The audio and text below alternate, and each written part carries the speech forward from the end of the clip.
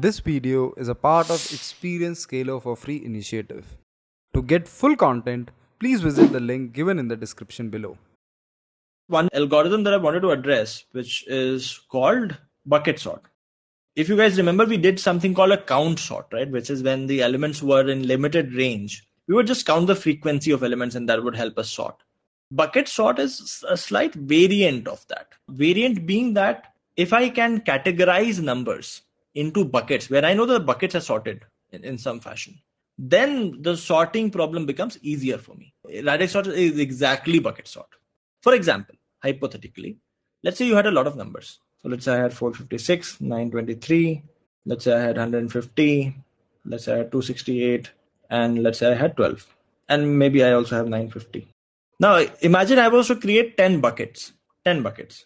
Bucket 0, 1, 2, 3, 4, 5, 6, 7, 8, 9.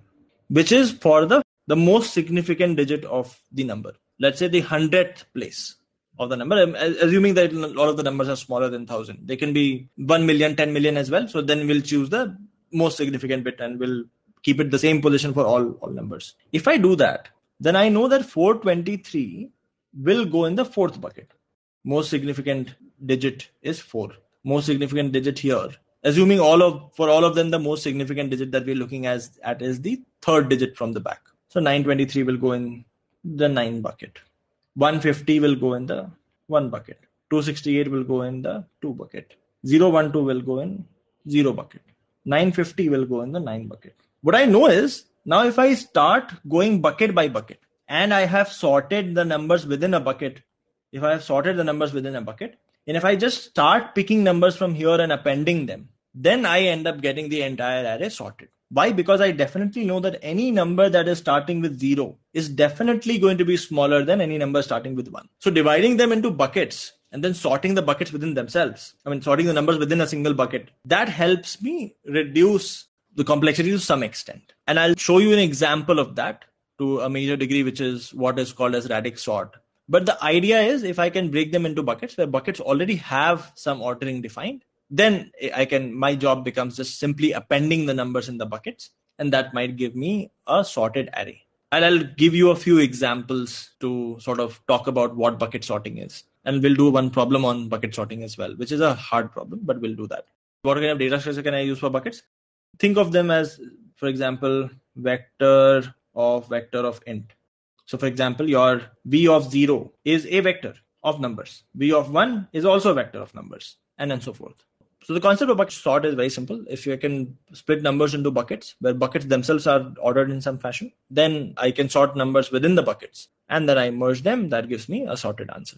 If numbers are not on the same order, how do we put them in bucket? So even here, if you see, like 12 was not of the same order. I just added another 0 to get it to the same order. So imagine I have numbers as 950, 1, 12, 923, 256. I'll just add 0 to make sure they're all of same length. How do we keep the value sorted in one bucket? Within the bucket, just use quick sort or whatever kind of sorting you want to use there. Insertion sort, quick sort, whatever you want to use. Let's take an example. Bucket sort alone isn't enough. Bucket sort paired up with a few observations is actually very powerful. So one observation that leads to sorting algorithm is called radix sort. The way radix sort works, imagine again you have a bunch of numbers to sort, right? Again, I'll pick the same thing, which is, let's say I have 923, 950, let's say I have 12, let's say I have the number 1, let's say I have number 100, let's say I have 150, let's say I have 650 and 688, hypothetically. Let's say I have a bunch of these numbers. So what radix sort says is, look, at the end, let's make all of these guys equal length. So add zeros wherever applicable. If all of these numbers are of equal length, then at the end, most significant bit, this bit, is the most important bit. Obviously, if the most significant bit of one number is smaller than the other number, then the overall number is definitely smaller. It is only a problem when they both are equal. Then I will look at other digits. So I know that. So what I want to do is, I want to start sorting digit by digit, with most significant digit being the last place where I sort, because I know this is the final step. So what radix sort does is it says, let's start with the least significant digit. Let's first sort based on this. And what do? I basically create, again, 10 buckets corresponding to 0, 1, 2, 3, 4, 5, 6, 7, 8, 9. I will first look at the last digit. Based on that, 923 goes here, 950 goes to 0, 012 goes to 2, 001 goes here, 100 goes to 0, 150 goes to 0, 650 also goes to 0, 688 goes here. And then I append these guys, right? What will happen once I have done this step? All of the numbers will be sorted by their last digit. So I get 950, 100, 150, 650, 001, 012, 923, and 688. I've sorted numbers based on their last digit. Now let's look at the next digit. I repeat the same process again, but with the next digit now. I'm going to erase all of these guys from here. We are now going to look at the second digit. I say that now let's look at these numbers again, one by one. But the second digit is what we are looking at. So 950 goes at 5. 100 goes at 0. 150 goes again at 5. 650 also goes at 5. 001 goes at 0. 012 goes at 1. 923 goes to 2. And 688 goes to 8. I'll again append these guys. What this would make sure is now everything is sorted based on the last two digits. So I append, and when I append, I basically get 100, 001, 012, 923, 950, 150, 650, and 688. And now the last step is the magic step, which is where I look at the most significant bit. So I erase all of this again. I look at the most significant bit and I bucketize these guys based on the most significant bit. So 100 comes here, 001 comes here, 012 comes here, 923, 950, 150, 650, and 688. Now once I append them, all of the numbers should be sorted, which you would see 001, 012, 100, 150, 650, 688, 923, 950. Now this final array that we've gotten, this is sorted. What has happened? We can take MSB directly. The only problem is then within the bucket, if you have multiple numbers, and think of like when you have 1,000,000 numbers, right? You only have 10 buckets based on MSB. That means every bucket on average will have 100,000 numbers. And if you go to solve or sort of sort each of those buckets separately, it will take you a lot of time. But here, I can sort the entire array by doing this function, the number of digits number of times. So imagine all of the numbers had 5 digits. I'll do this operation 5 number of times and my entire array would be sorted. For every single digit, I am putting them in buckets, 10 buckets. And then I'm appending them, which is an order n operation, right? So my total amount of time taken is order n into max number of digits. Space is assuming that we are taking a vector of vector. The total space taken by vector of vector combined across all of this is order of n. So I'm using an order on n extra space. Actually, order of 10 plus n, which is order n. Do we need to compare an element with the existing elements present in the bracket? No. Right now, because the moment you start doing that, then your complexity increases. Currently, it is just very dumb way of appending to existing numbers in the bucket. Why can't we take MSB to LSB? I mean, when we start with MSB, in the first step, we would definitely have put the bigger numbers to the first half of the array, the smaller numbers to the second half of the array. That I completely agree with. In fact, numbers would be sorted based on their first digit. But as you go to the second digit, within these numbers, if the sorting is happening in the right way or not, because you'll have, let's say you look at second digit as 0, right? Now, some of those 0 numbers will come from the numbers that had the first digit as 9. Some of those 0 numbers will come with some numbers where the first digit was 6. For example, let's look at this example itself, right? If I started from MSB, then what would have happened? Let me erase this. My first 2 numbers will go in the 9 bucket, 923, 950, 012, 001, 100, 150, 650, and 688, which is great. Now, if I append them, then I get this, which is almost sorted. The problem is when I move to the next digit, it's then that it becomes a problem because 012 will come here, 001 will come here. Now 100 will also come here. However, I know that 100 should only come after 0, 1, 2. When I will merge, then I wouldn't know how to maintain this ordering. I mean, I'm using digits here. You can do the same thing for bits. There you will only have 2 buckets, 0 and 1. Here I have 10 buckets. You'll only have 2 buckets when you're dealing with bits. When you go from LSB to MSB, that means MSB takes higher priority because it is the last deciding factor. When you go from MSB to LSB, then LSB starts taking higher priority. So time complexity is n into number of digits. If d is the number of digits, that is your time complexity. Usually, the number of digits is the same order as log n. It's actually log n to the base 10. N being the maximum number in the array. Number in array. So, I mean, usually radix sort is good number to know and good approach to know because this can be applied at multiple places. That being said, again, like not very commonly used because n log n, you can just directly use your sort function. Why would you go and take the pain of implementing radix sort when it has very similar time complexity? If all of what we have discussed till now, if that makes sense, I'll give you one problem which will actually make the bucket sort even clearer. The reason why we have bucket sort. Explain the time complexity again. So if you look here, what are we doing? We are taking digit by digit, right? So first we look at the last digit.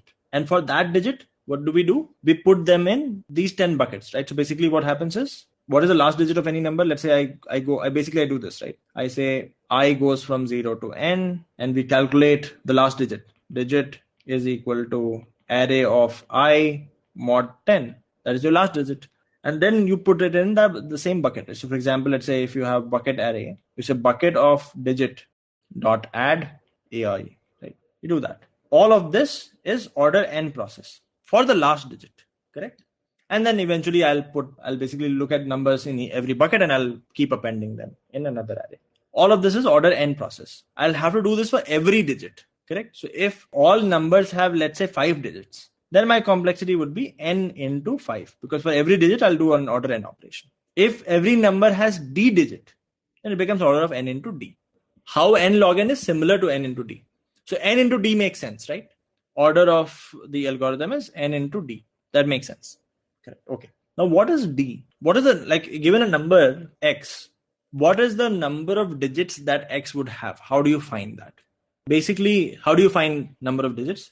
You basically divide x by 10. You check if it is 0 yet. Then you again divide it by 10 further, which is 10 power 2. Then you divide x by 10 power 3, x by 10 power 4, 10 power 5 and so forth, right? When x by 10 to the power I is 0, which is like now 10 power I has become bigger, then that is where you have the number of digits, okay?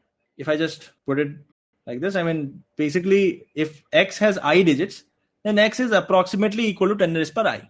Approximately, which means if I take log 10 on both sides, then I basically get I is equal to log of x. That you agree? So if there is a number x, then x has basically log base 10 x number of digits. So therefore I'd say like whatever is the highest number in the array, then d is basically log of that highest number. So your d is almost the same as n log x being the highest number.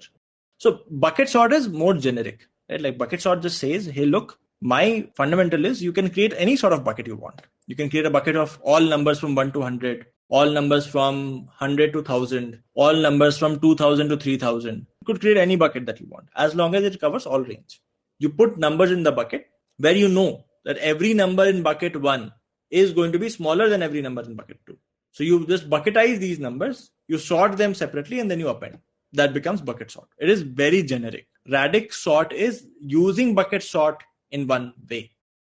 Why this type of bucketing works? Going for all positions instead of just MSB or LSB. Let's say if you just go for MSB, there wherever two numbers have different MSB, most significant digit, there, I mean, you probably can only do with most significant digit. The problem is there will be a few numbers that will have the same most significant digit. In fact, there are only 10 possible most significant digit, right? So if you have, let's say 1000 numbers, then on average, you'll have 100 numbers in every bucket, right? For example, here as well, I had 950 and 923. They'll all go to the 9 bucket. Now, how to actually decide the ordering between these? In fact, if you have a lot of numbers in the bucket, then how do you figure out the ordering between those? That is not clear. So therefore, you can't decide only based on most significant digit. You'll need to somehow sort these guys within the who have the most significant bit as 9 as well, right? Internally, you'll need to sort them. So there are two ways. One is like you just say I'll bucketize based on the most significant digit and I will sort each bucket, right? So what happens is if I had n numbers, then on average, each of the buckets will have n by 10 numbers. To sort them, I'll take n by 10 log n by 10 and I'll have 10 such buckets. So I'll finally multiply by 10. This will give me n log n by 10, which is the same as n log n. So I end up reaching the same algorithm which I have anyhow done before. This does not seem to be an improvement. So therefore I said, like, can I improve further on it? And there we said, maybe if instead of saying that we'll sort the numbers in the same bucket, if we could do bucket sort multiple times in a way where at the end of it, all of them would have been sorted, then that would be nice. So I say, you know what, like for the sorting based on the most significant bit, one thing is if I can somehow reach a state where numbers with the same most significant bit, they are already sorted in some way, that would be awesome. But to sort the numbers with the same most significant bit, for example, if you remove the most significant bit, you'll need to sort them by the remaining bits. There also, if you just again break it down recursively, you'll reach the same state. Like you'll first have to sort based on the least significant bit, then the least significant and most significant together, and then the last three together, last four together, and so forth. In Radix, you have log base 10 of not the number of elements. I mean, so in n log n is number of elements. This is log base 10 x, which is the highest element in the array. This is not the number of elements. This is highest element in array. Two different things. But yeah, I mean, in cases of log n, if you have, let's say, 1 million entries, 10 power 6 entries or 10 power 7 entries, the log n is typically 20, 22, 24. In the case of numbers, the number of digit is probably still 8 or 9. So it can perform twice as faster. If max is less than n, go for radix sort. That I wouldn't say. If your log of 10 max is less than, in fact, significantly less than log n, then go for radix sort. Okay. In case of integer, we could use radix. That's why I said, like, if your log of max is less than log of n, you could use radix. That might run just slightly faster. Even if you go with bits, yes, you will eventually end up sorting. Just that the number of iterations will be more. All right, let's move to the next problem. Imagine you're given a bunch of numbers, which are not sorted, by the way. So let's say you have 5, 8, 3, 1, 6, some numbers, right? And you've been given this array that you cannot modify. So this is a constant array. Cannot be modified. Now what you need is that if this array was sorted, let's say if this array was sorted, the numbers would be 1, 3, 5, 6, 8. Actually, let me change the numbers a little bit. Let's say this number was 7, right? If this number was 7, then the numbers would be 1, 3, 6, 7, 8. And then in the sorted array, if you were to look at adjacent difference, the difference here is 2, difference here is 3, difference here is 1, and difference here is 1. There you have to find out what is the maximum gap between the numbers when the array is sorted. In this case, the maximum gap is 3. So you say the answer is 3. So given an array, how do you find this maximum gap if the given array is constant? And obviously, like, one answer is you make a copy of this array, you sort the array, and you look at the adjacent differences and you take the maximum of that, which becomes time complexity order of n log n, space complexity order of n. Can you do something better than this? I'll repeat the question once more. You're given an unsorted array. The array is not sorted. What you have to find is if the array was sorted, and if you looked at the adjacent numbers differences, what is the maximum difference you can find? What is the max gap you can find?